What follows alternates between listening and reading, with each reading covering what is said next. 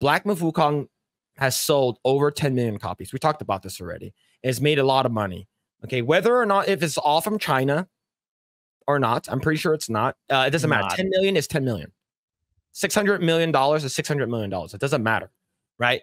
But there are a lot of people who are extremely mad. This comes from Dat Park Place. Shout out.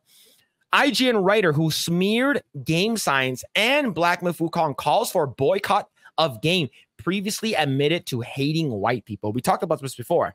He's a Chinese guy. I believe he lives in Singapore. Yeah, sounds familiar. Yeah. All right, let's go ahead and read the article right over here. It says, one of the IGN writers who smeared game science as sexist called for gamers to boycott Black Myth Wukong ahead of the game's release. Interestingly, this same writer has previously admitted to hating white people. Man, oh man. As reported by YouTuber Smash JT, shout out, let's see, writer Ki Hoon Chan, who, like I said, Ki Hoon Chan, no affiliation. I'm not related to this person. I don't know who this person is, all right? Just putting it out there. Who co-wrote an article with Rebecca Valentine at IGN accusing game science of being sexist based on crude recruitment posters the company used back in 2015 as well as social media posts that have been heavily disputed and criticized for using uncharitable translation, called for gamers to boycott Black Myth Wukong right before the game released. And this is the actual video right over here. Like I said, his eyes are way too big. My eyes are a lot smaller. We are not related at all. All right. Just letting you know, his eyes are too close together. All right. He could have Down syndrome. I'm not sure. Let's continue. Chan posted to X, I'm so fucking pissed off. This has gone too far. Don't play Black Myth Wukong. If you must, go and pirate it. If you enjoy, I do not want to know it. Fuck game science and all of the grifters who are doing this to one of my favorite people in the industry. Wait, favorite people in the industry? I think it's that girl, that Valentine girl, Rebecca Valentine. Oh, the one that hid her name. She had to like private her account and stuff like that. Oh no, man. You're an article writer. You have to put your article on the name. You have an internet presence.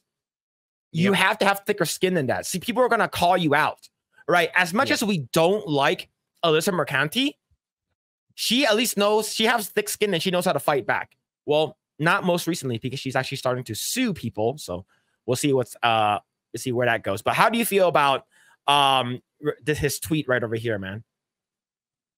How do you feel about that? Yeah, as you mentioned, like, you're a journalist, like, you have a responsibility to share your opinion.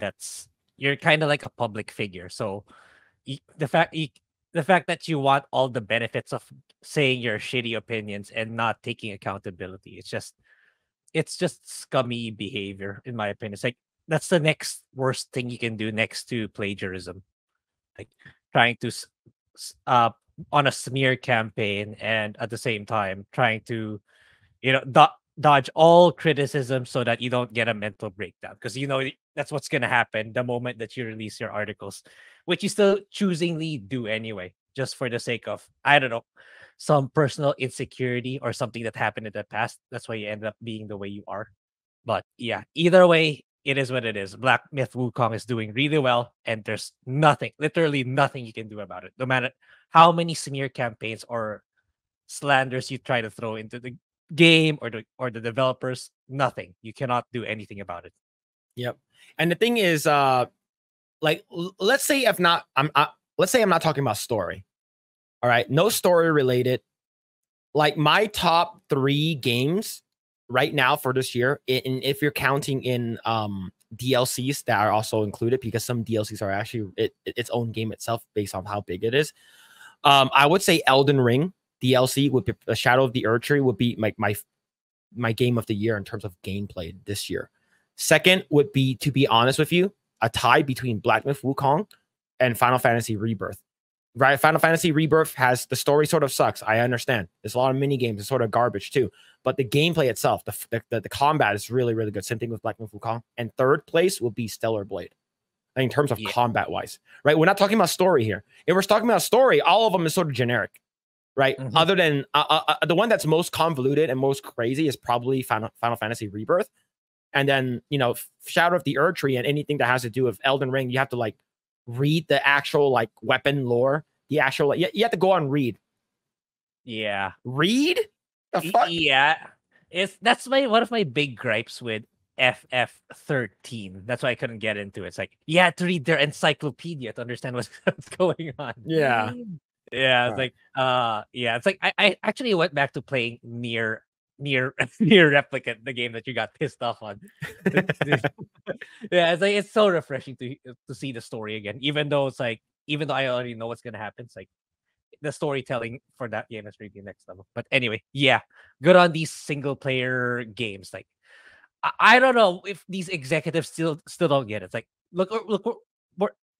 look at the big bangers for this year. It's mostly single player, right? It's like Stellar Blade and this game, Rebirth, and Shadow of the Erdtree. Like basically my top 4 games of the year that I played and I really enjoyed so far. All single player. Yep. You gotta get it, man. Single players are not dead, contrary to what they're claiming. Yep. Let's continue right over here. Chan's comments are not out of the ordinary. Back in January 2022, as part of the lengthy thread discussing Slow Clap Seafood's game, Chan denigrated white gamers and even admitted his hatred for white people. In one of the posts he wrote, quote, "White gamers have zero nuance, zero understanding of the world, and it'll forever be like this because the world bends over to meet their expectations. And if they're upset, they just scream at their targets until everything works miraculously in their favor." That's so racist, man. Holy crap. Oh my God, man. Yeah.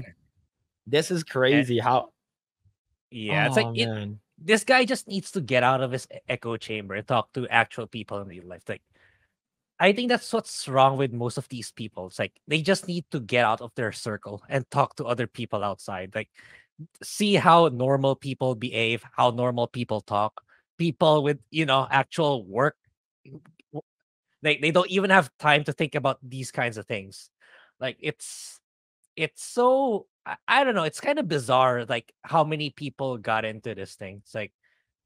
It's like here, it's like when you talk about these kinds of things, like I have to go through insane levels of mental gymnastics just to explain to them what the issues are going on in the Western part of the world. Like this concept of wokeness and DEI, it's so foreign to them. It's like they have no idea how far it's gotten. Yeah. All right, let's continue. In other posts, Chan wrote, "Do I hate white people? Yes. And if you're a friend, you'll understand why this is never personal. I hate white privilege so much. Their ability to scream reverse racism when faced with a tiny bit of criticism. The world revolves around them, even in Singapore, every day. There's no such thing as reverse racism because racism is just racism. Yep. Anti-racism is just racism. It doesn't matter. And the thing is, this guy, he's white adjacent. So, like, what about Asian privilege? Like, imagine a cop pulls me over. Do you know how fast you were going? Oh, I can't see, so I don't know. It's like, oh, I'm sorry for that. All right, you're free to go. Okay, thank you. In an article published by first-person scholar titled "Decolonizing Queer Games and Play" in April 2022, Chan wrote, "Filtering games through language of queer design may be a powerful and crucial step towards embracing diversity, but what is usually lacking in this discussion is intersectionality." Oh my fucking God, dude. Yeah, I think this guy wanted to get into politics, but he never got into any of them. So like like a lot of people have said already, they ended up in gaming, so they just want to insert politics into it because they never got into the political hemisphere or political newsletters. Man, This guy is unhinged, man. I didn't even know he wrote all these crazy stuff. Despite the growing prevalence of queer narratives in games, the bulk of these stories are still based around casts of queer white characters. Later in the article, he stated, in other words, queer games should be further decolonized from a predominantly white Eurocentric paradigm and decoupled from the coloniality enforced by Western European thoughts across the world. Man, this guy hates himself. I bet you this guy wished he was like not Asian. Like, to be honest with you, like he wished he was probably like a darker skin color, something like that. If he was white, he probably wished that he got aborted. Like, I guarantee you, man. Oh my God. The fact that you have a privilege to have a platform that people actually go and read it, may it be is like three people are still reading your articles, right? Despite Chan's fall for boycott, Black Myth Wukong broke the record for the single most concurrent Steam players for a single player game. Sorry. In fact, the game currently sits at a second most played game on Steam based on concurrent player counts behind PUBG Battlegrounds. It hit a concurrent player of 2.4 million on August 22nd. This game is massive, man. It's so big. Game Science also reported Black Myth Wukong's official account X has sold 10 million copies across all platforms on August 23rd. And it's and it doesn't have I'm gonna keep saying it. It doesn't have microtransactions. It's not a gacha game. It's not a pay to win. The thing is that the what's it called again? The items that you get for the deluxe edition, within like an hour into the game, you replace them. Oh, okay. That's good to know. Okay. Yeah. However, I get the regular edition. You can actually upgrade them in the game later on. But like the thing is that is it worth upgrading versus the newer stuff that you're going to be getting? That's actually good. Good. Yeah. Right? But yeah, man. The thing is, I guarantee it that if they Black Myth Wukong had these characters in it, like it's like, oh my God, like literally clapping like a fucking serial. This game is so good. And the thing is that you imagine having these characters in the game called Black Myth Wukong, where the main character is a monkey. You can't have that, man. That kind of diversity you cannot have. Is because maybe it follows the title literally, black. So that's probably the justification they will use. Yeah. But yeah, good on Game Science. I'm kind of excited for them because I imagine they were working on a shoestring budget for Black Myth. Like they were narrowly they're almost depleting their budget probably to make this game possible. Now that they have the much bigger backing thanks to the success of this game. I'm excited what they come up with next. Thanks for checking out this segment of the Project Eggroll podcast.